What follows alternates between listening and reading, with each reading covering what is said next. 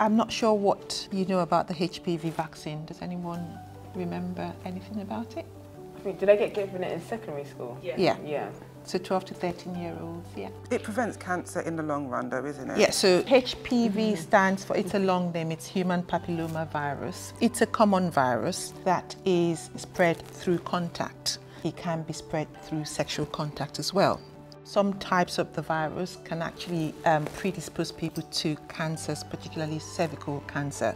And the whole aim of giving the vaccine to young people is such that we're able to give it to them before they become sexually active. There's the effectiveness as well from sort of cervical cancer and some protection from that in the long run. Again, it's the usual side effects, very minimal sort of achiness where, you know, the vaccine's being given, a bit of redness, swelling, you know, a bit of sort of feeling under the weather, but that's all just temporary. I don't remember receiving it as a youngster. I was going to say the same thing. It's relatively new compared to obviously the childhood vaccines.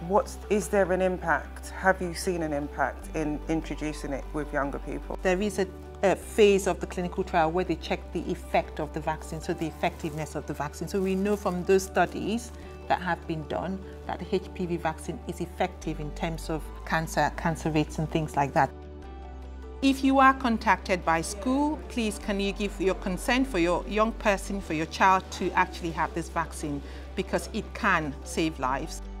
The HPV vaccine can help prevent certain cancers caused by the human papillomavirus.